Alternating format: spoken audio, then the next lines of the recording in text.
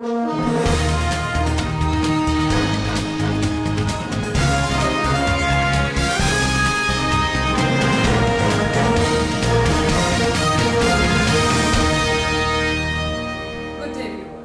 welcome to the Polymerupdate Daily News Show. This is Banerjee from the Polymerupdate Mumbai office. Today's special news reel is sponsored by Mumbai-based Manorama Trading Corporation, wholesaler and trader of the finest quality two-way radios and wireless microphones. In the main news, crude oil prices dropped sharply on Monday.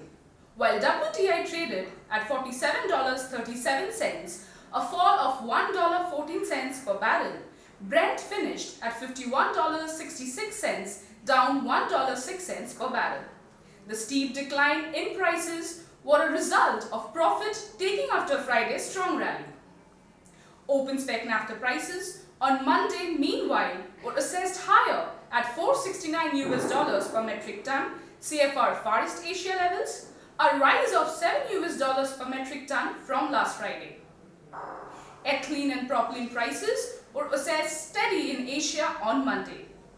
Ethylene prices were assessed at $1260 per metric ton, CFR Northeast Asia levels, and $1115 per metric ton, CFR Southeast Asia levels, both unchanged from last Friday. Propylene prices were assessed at $910 per metric ton, CFR China levels, and $865 per metric ton, FOB Korea levels, both unchanged from last Friday's assessed levels. On Monday, benzene and SM prices firmed in Asia. Benzene prices were assessed at $770 per metric ton, FOB Korea levels, a gain of $10 per metric ton from last Friday. The price rise was supported by a sharp rise in upstream crude values last Friday, coupled with firmer downstream SM rates. SM prices were at $1185 per metric ton, FOB Korea levels, a rise of $20 per metric ton from last Friday's assessed levels.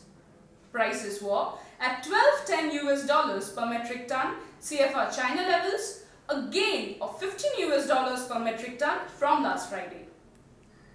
The price rise was prompted by persistent strong buying trends in key markets like China, coupled with gains recorded in upstream benzene values. In plant news, RIL is likely to start up its new Jamnagar-based 550,000 metric ton per year HDPE LLDPE swing plant during this week. Deliveries are expected to commence from the first week of September 2017. MRPL meanwhile shut its 440,000 metric ton per year PP plant located in Mangalore in the southern Indian state of Karnataka on August 21, 2017 for a maintenance turnaround of about 2 weeks. Viewers, have you downloaded the Polymer Exchange app on your smartphone? Polymer Exchange is the world's first mobile phone application which makes buying and selling of polymers simple. To know more, visit your App Store or the Google Play Store and download this dynamic trading tool now. The application is available free for download, but not for long. Take advantage of this free offer today and change the way you buy and sell polymers. If you have enjoyed watching this daily news video from Polymerupdate and have found it to be useful for your business, please subscribe to our channel by pressing the button below. It's Tuesday, August 22nd. This is Banerjee. Thank you.